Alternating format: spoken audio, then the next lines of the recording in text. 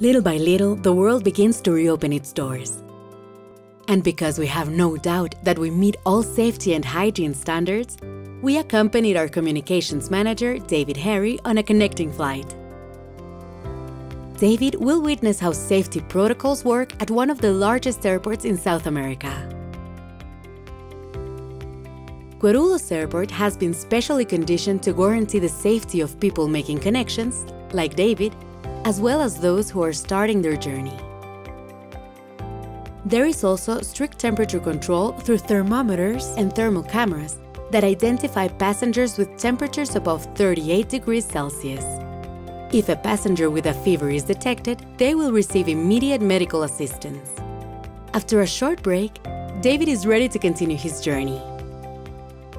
Today, he saw how everything has been designed to protect the safety of passengers going through this airport. We hope that this short tour has helped you to discover how Guarulhos Airport is working today. There's a new world, and there are new ways to fly. We hope to have you on board very soon. Bye, David. Latam, further together.